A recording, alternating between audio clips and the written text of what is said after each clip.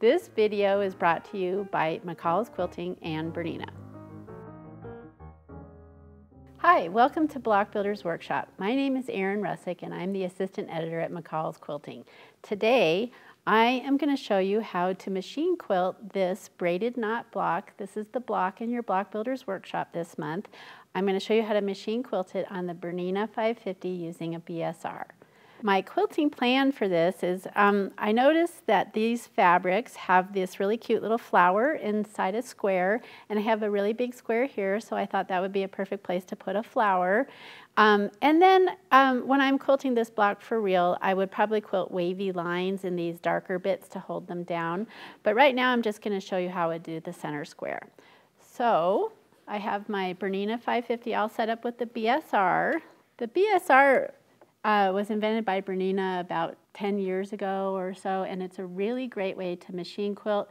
It regulates your stitches while you're quilting, so you don't have to spend a lot of time trying to coordinate your hands and your feet to keep your stitch the same length. It's been a real revolution to the quilting industry. I really like quilting with it. Once you have your BSR foot installed, you plug it into the bottom of the sewing machine, and you can set your stitch length on the screen. I've already done that, and mine is set for 2 millimeters. And then the next thing I'm gonna want to do is bring my lower thread up so I can hold on to that while I start. And what I'm gonna do is just a curly Q in the center, and then I'm going to sew my flower.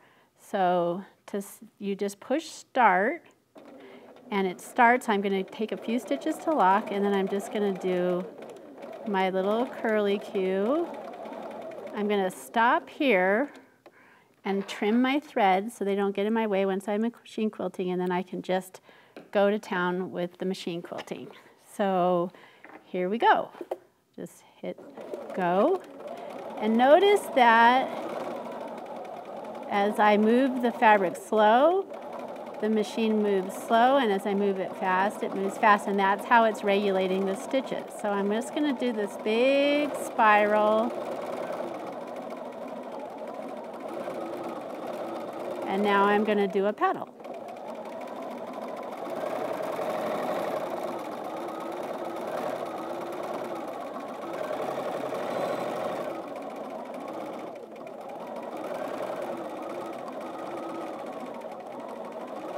And these are really free-form petals, so I'm not trying to be super fussy about them. If I were trying to be really precise, I would have marked that, but this is a fun and whimsical quilt, so I don't really feel like I need to be super precise with the quilting. I just wanted to have the fun feel that the fabrics give it.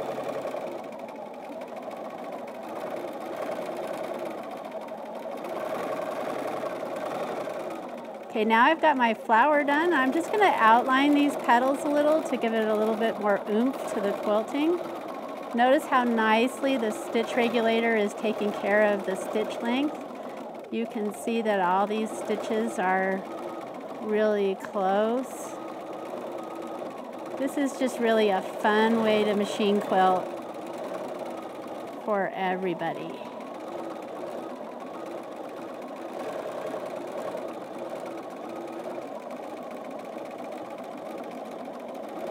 And once I outline these petals, that is going to be enough quilting for that block.